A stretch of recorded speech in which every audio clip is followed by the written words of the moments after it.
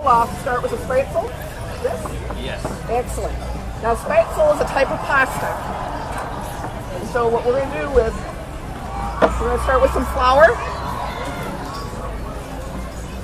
This is a really yummy pasta. It's interesting because it's different from an Italian pasta because this will be soft like a brownie batter and get dripped in to hot boiling salt water. So it's a very different texture. So we're going to add about 4 eggs.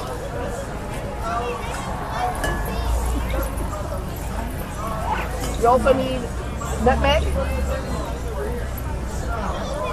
This is going to be only 1/8 of a teaspoon of nutmeg.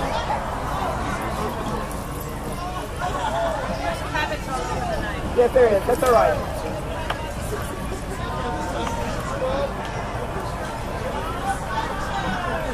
Don't need much. So he's going to start stirring this up. Butter and salt? And salt, yes. Butter, not yet. He wants to start mixing this together, and what he's going to do is he's going to start adding butter to it as he's mixing it. And he's also going to add milk.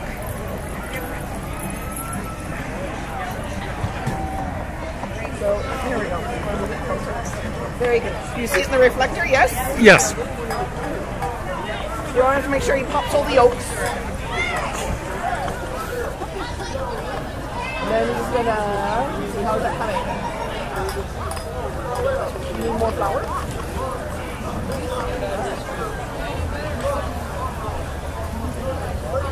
So you make the hole in the middle bigger and bigger to incorporate more and more of the flour into the eggs as you're stirring.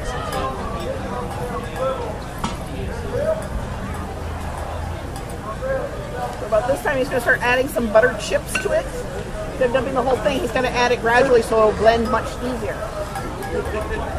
Luckily, despite our cold weather, it's a little softened from earlier today. Earlier today we had rock brick hard butter, which provided to be difficult at our 12:30.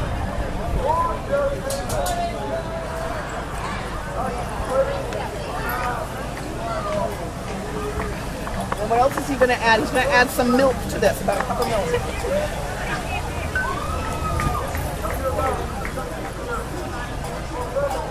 What we're looking for is a batter very similar to like a brownie batter.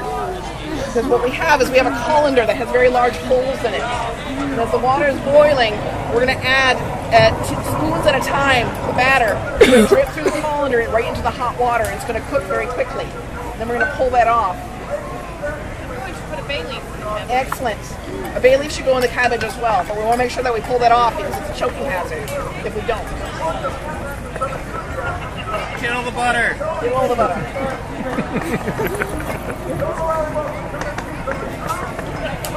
Risa, how's that water? It is simmering. Excellent. Let me turn up the fire. All right, you turn up the fire. We're going to turn up the heat a little bit. We're going to do something what we call ashing. Instead of using a bellows, which many of you perhaps would think that we would use, what happens when you use a bellows, when you push the air out, it works great, but when you pull it back like this, it sucks air out. Works great in an oven, works terrible on our stove, so we actually use a fan, so it's constant air right into it. And that will increase the oxygen, which increases the heat. Yes, you can do that with a barbecue as well. How's that batter? Are we ready? Alright. So, do we have the colander? Excellent. Reese's going to be kind enough and hold that. And all of us going to take the batter and bring it back over there. You saucy girl. Showing her underwear like that.